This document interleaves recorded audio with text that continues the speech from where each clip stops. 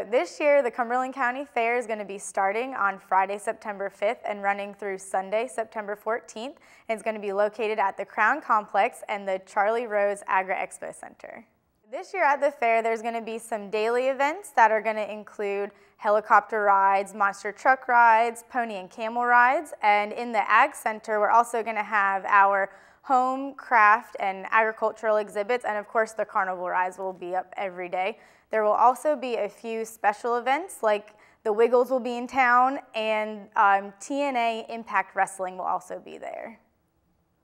In the Charlie Rose Agri-Expo Center, we're going to have a bunch of different interactive educational exhibits, including Farmer for a Day, which is an interactive exhibit where the kids will get to go in and see what it's like to pick up eggs, see what it's like to dig up some potatoes. We're also going to have some FFA and 4-H exhibits, including the baby chick display, and the 4-H projects will be up.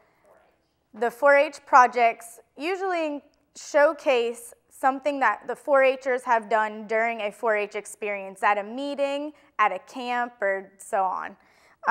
We're also going to have our antique farm equipment display, and then some of the competitive events will include food, preserved and canned food, cut flowers, and those exhibits are open to both youth and adults.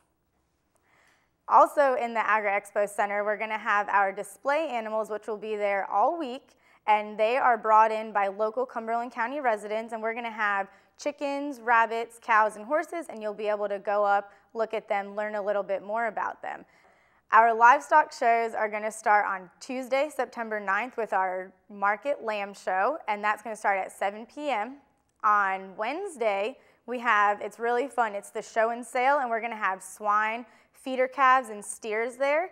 The show is going to be at 5 o'clock, and then we're going to have our big sale at 7:30. On that night, we're also going to have the Little U Jumpstart Livestock Clinic, which is a clinic designed for youth from 2 to 4 that allows them to get in the ring with some animals with experienced showmen and being able to interact with the judge as well. On Thursday, we're going to continue with our livestock shows with the Junior Meat Goat Show at 7 p.m. again, and we're going to end on Friday with our Junior Beef Heifer Show at 7 p.m. The fair is a great opportunity for people to come out, interact with other members of the community, learn about agriculture, and learn about how North Carolina was really brought up on agriculture and the heritage of it in the state.